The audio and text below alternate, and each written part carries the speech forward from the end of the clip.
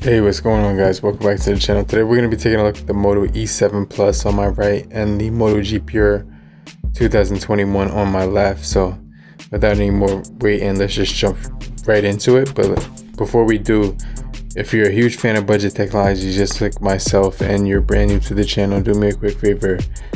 Hit both the like and the subscribe button on your way in, and the bell as well. And I'll get right back with you later, groupies. Alright guys, so we're going to be taking a look at both of these devices in some more detail, and we're also going to be taking a look at some of the specifications, how the battery lasts, how the performance is, what type of performance we're getting with the cameras as well, things of that nature, call quality and reception. So if you're brand new to the channel, do me a quick favor, make sure you stay locked into the end of the video, and we're going to jump right into it right now. So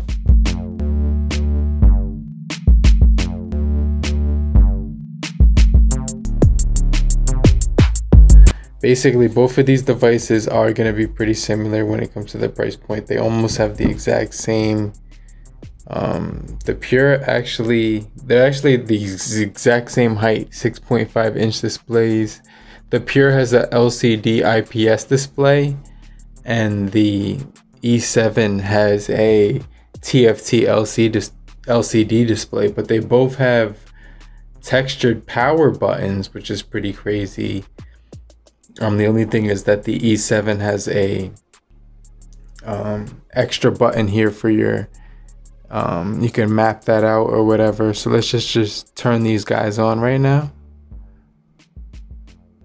So I really like the fact that both of these things do have a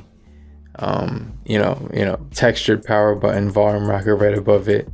The E7 obviously does have that dedicated Google Assistant button as well.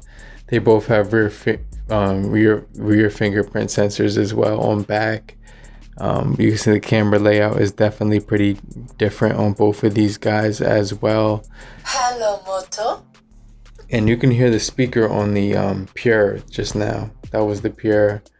Now the difference between the bottom is that both do have microphone and speaker, but the only difference is that the Pure will have a Type-C and the E7 Plus will have a USB micro USB cable, which is kind of crazy, even though it has the dedicated button. So you can see we do have an extra SIM slot right here for expansion of the storage, and these both will have dual SIM card slots. So let me just go ahead and unlock these guys.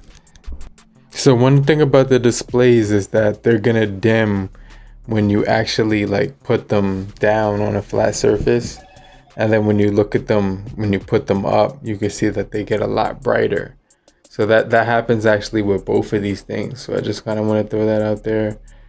And they're both going to be very similar when it comes to the displays. Matter of fact, let me put a lighter wallpaper on the Moto G Pures just so it's a little bit even when it comes to the wallpapers and stuff like that. So I'm just going to throw something on there that's pretty light on both of these guys. So wallpapers, and you can see they give us interactive device wallpapers. And then you get the list to choose from right here. So let's just choose this one. And let's just choose the same exact, you know what I'm saying? Whatever, this thing. Let's just choose that one. Set as wallpaper, home screen, and home screen.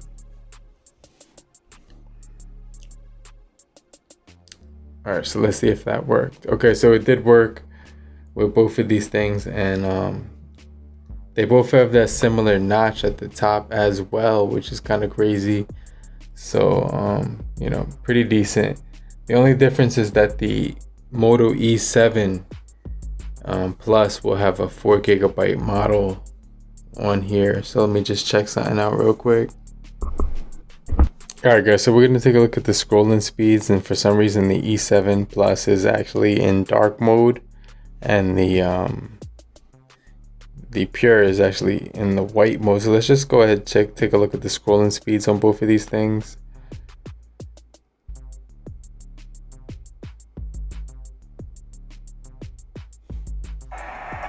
Oh, the Pure was stuck for a hot minute. That's crazy.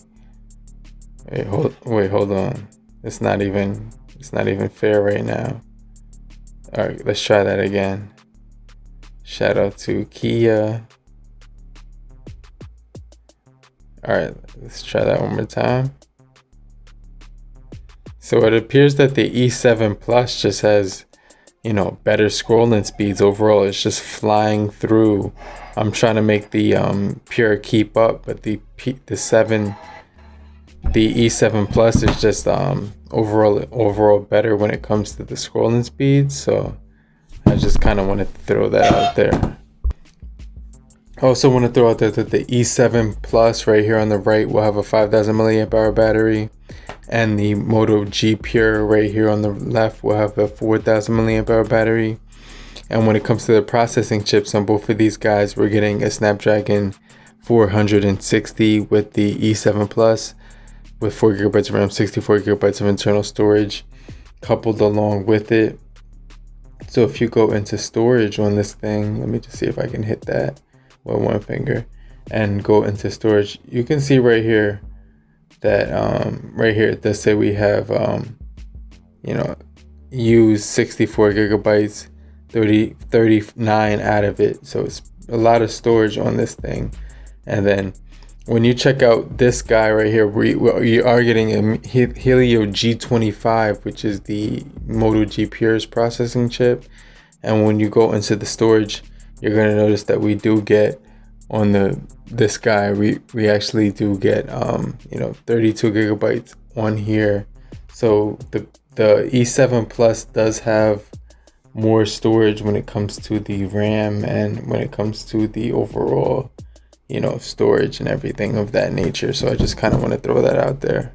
But one of the things I did want to mention is that the E7 Plus doesn't have a microphone at the top, whereas the Pure does. So it has dual microphones, one at the top and bottom, whereas the E7 Plus only has one microphone at the bottom. So I just want to throw that out there. But one of the things I wanted to throw out there is that on the E7 Plus, they did actually throw in a gyroscope, so you can actually game on here. It's going to be a lot quicker and smoother because it's optimized well with the Snapdragon 460. So it's just really fast on this device, no issues whatsoever when it comes to the performance, really solid.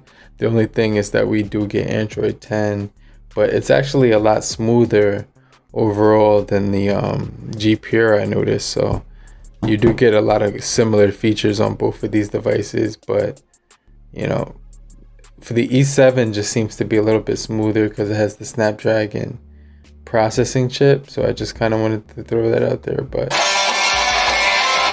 you know, really solid performance on both of these guys overall. So another thing I did want to mention is that on the rear facing cameras, you do get a 48 megapixel on the E7, but on the Motorola, you know, G Pure, you're only going to get a, you know, 13 megapixel. So you get the 48 megapixel on the E7, on the Pure, the G Pure, you're going to get the 13 megapixel, but they're both going to give you a 2 megapixel macro camera as well. And on the front of the E7 Plus, we're actually getting an 8 megapixel versus the 5 megapixel on the front of the Moto G Pure and everything like that.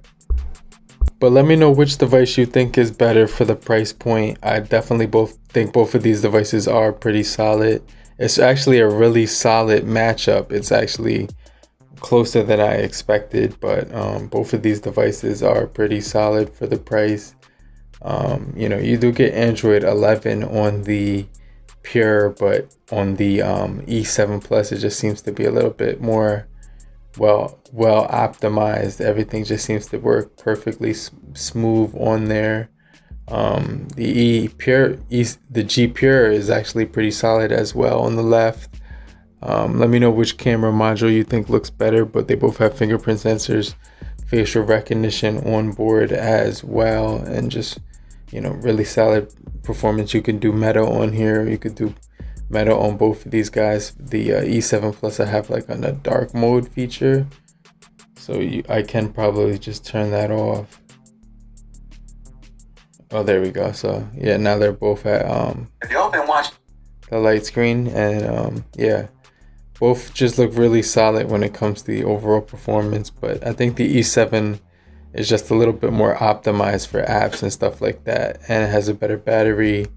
And I honestly just like the E7 just a little bit more better with the 48 megapixel 5000 milliamp hour battery as well.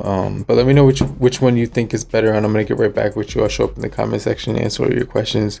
The only advantage really is that the type C is on board here, but we do get micro USB, but we do get dual microphones on the Pure versus the E7 Plus. We don't get those, so I just want to make mention of that. And we don't get NFC on either one of these guys, but 60 hertz displays on both of these things too. But I'll check you guys later. Peace.